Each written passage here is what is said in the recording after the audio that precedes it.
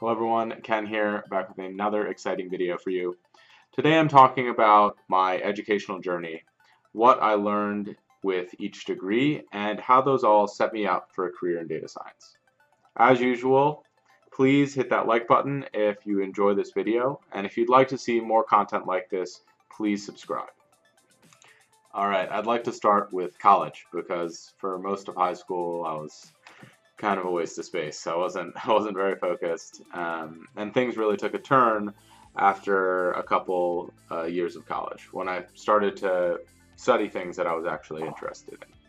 And that took a long time. I had a lot of different majors. I studied psychology, environmental science, health and exercise science, business administration, a whole host of things.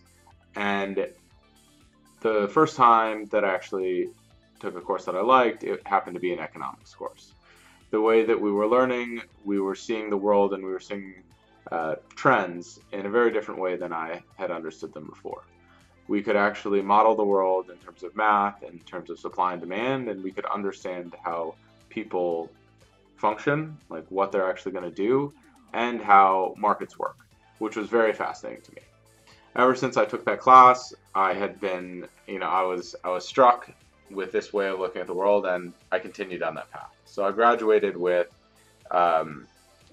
my bachelor's of science in economics, and I think I minored in business as well. And that experience was really good because I got a basic understanding of statistics, and I also got a different way of thinking about the world. I started to think about the world more quantitatively rather than just kind of observing individual instances of what was going on. I could look at the big picture rather than making all of my assumptions based on small amounts of data. And that's really, for me, an important part of data science. You're looking at the data as a system, you're looking at the big picture a lot of the time, and you're trying to make evaluations based on that. There are, small data models and small data algorithms, but for the most part, you're looking to try and understand big picture trends and to capitalize on them. After graduating college, I unsuccessfully attempted to play professional golf, and it was a great and fun experience, but I did not make any money. So I decided that I wanted to go back to school. I was really interested in becoming a management consultant. And I wanted to do that because I thought, those people came off to me as people that were thinkers, they were problem solvers, and that was very appealing to me, especially with my new worldview. So I went and I got my master's in global commerce, which is a global business degree, and I picked up some technical skills. So I learned some SQL, I learned how to do some basic statistics in R. I also learned how to work in a team and how to actually go about communicating the work that I was doing, or telling a story about a project or solution that we had come to. This was where I started the foundations of my interest in data science. I think telling a story is extremely important in data science. I also think understanding technical skills, manipulating data is integral to success in the field. And at this time, I'd also started to get really into sports analytics. So I was focusing on applying everything that I was learning in this sports realm. I didn't have a ton of success in the short term there, but this did start the ball rolling to develop my career in sports data science. After graduating, I did end up working in management consulting for about a year. And honestly, it wasn't exactly what I thought it would be. It was a lot of hours of doing kind of groundwork. I wasn't thinking as much as I was hoping. I still had this, great passion for sports, for analytics, and I felt that I was reaching a roadblock with my technical skills. So I researched and I wanted to get a better understanding of programming languages as well as a different way of thinking about problems. So I went back and I started my master's in computer science. This degree was absolutely different than anything I had ever learned before. It's a lot more technical. I hadn't had any programming experience, so I absolutely had to really study hard and grind to be able to keep up to speed. I did find that I liked programming, that I liked computer science, and that it was very different from the educational experiences that I had before. Computer science was fairly solitary. We didn't do a ton of group work, um, and the problems are relatively binary. So either your program works or it doesn't. In business school, in college, you could get partial credit. You know, if something was close or you could sell the teacher, you would get points. But in this scope of study, it was very black and white, which was a very different perspective and an interesting perspective for me. In this degree, I learned a whole lot of different things, mostly technical skills, but I learned how to work with SQL, I learned Python, R, Scala, C, Java, a bunch of different languages. I learned how networks work, how databases function, how frameworks like MapReduce work. And that was, in my mind, like the next level in terms of understanding how to do really high quality data science. So data science is obviously heavily focused on the statistics and the math, but in order to be a really good data scientist, in my opinion, you have to be able to implement what you're doing and make it a product, make it into something that's usable by people. I'm also very interested in entrepreneurship in general, and having a background in technology is really valuable.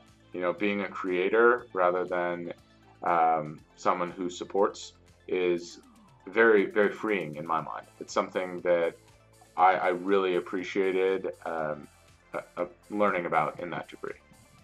I chose to go the master's in computer science route over the master's in data science route because of those entrepreneurial ambitions that I had. I thought that it was easier to, sell myself as a technical partner or to be able to actually spin something up if I had that broader background. I did concentrate in artificial intelligence and machine learning though, so I took mostly those courses, but I still had the core software engineering, networks and systems courses that any computer science student would have. For me, going back to school the second time, I think was one of the best decisions that I've made. I was able to learn a whole lot. I picked up these technical skills that I might not otherwise would have gotten. I also have a learning style that lends itself very well to the classroom. That's something that I knew if I tried to learn this on myself, I wouldn't have as much success because of just how I learn and how I work. I think for many other people, the formal education route might not be the best approach. If you're really a self-starter, and I know there are a lot of them out there, I think the quality of courses, the quality of material outside of a formal setting, anywhere on the internet, on YouTube, on Udemy, Udacity, EDX, all these websites, is the same quality, if not better, than you would find in a university setting. There just isn't that formal structure that encourages you to work on it all the time. For me, I kind of need someone kicking me in the butt to make sure I do my homework and to turn things in on time. And apparently I have to pay for that. I think it goes without saying that this computer science degree was the most important educational experience for me in order to become a data scientist. Because of this, I was able to talk the talk and inevitably walk the walk in the data science realm. I learned basically all of the necessary skills, and I was able to practice them on projects and in internships, etc. One thing that a lot of people don't think about when they're in school is that you can do internships, you can get a bunch of different job experience while you're doing it, and you can kind of double your learning, your capacity, because you're putting into practice what you're learning at the same time.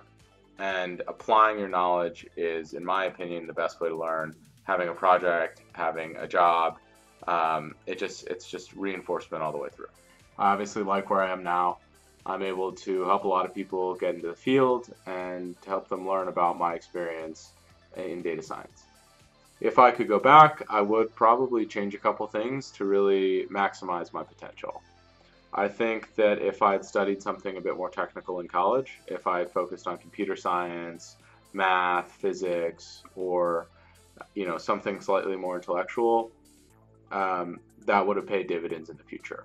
When I learned computer science so late in my, my third degree, I was never able to get as good a grasp on it as some other people who had learned it earlier. I kind of speak it, when someone learns a language late in life, they usually have an accent. I kind of think of my computer science knowledge as having an accent.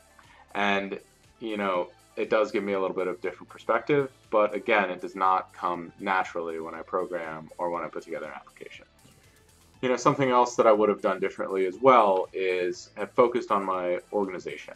So as a student, I had a bunch of different projects, I had a bunch of different homeworks, and that's all great content for me to be able to share with potential employers, to share with others, to help them understand the subject better. I was fairly disorganized. I didn't have my code in a repo, and that's something that I really wish I had together more organized now. I've gone back, I've put some of it together, but when I was writing it, if I took better notes, if I had had better comments, etc., that would have really done future Ken a huge favor. The last thing that I think I would have done a little bit differently is I would have loved to have stayed in touch with more of my classmates and with my professors and the whole staff at all of the schools. I felt like I was treated really well at every school that I went to, and I'd love to be able to continue those relationships, to be able to give back with educational content, or potentially even with money in the future. You have a great network through schools. Your professors, your employment centers, etc., can really help you out and connect you to the correct people. I know that whenever I'm pitching a new business, or I'm trying to grow something that I'm working on, it's usually the people from my academic networks that I reach out to first. People that I've gone to school with also reach out to me, and it's great to be able to share and talk about that one thing that we have in common. One final note, although I do have 2 master's degrees, I don't think a graduate degree is really necessary to become a data scientist or to become a high-level, top-tier data scientist. I really believe that the quality of your work is more representative of your skill than how many degrees you have. And if you do really good work, you document it well, and you're constantly learning, I think that will take you just as far as any degree will, period. Thank you so much for watching, and have a great one.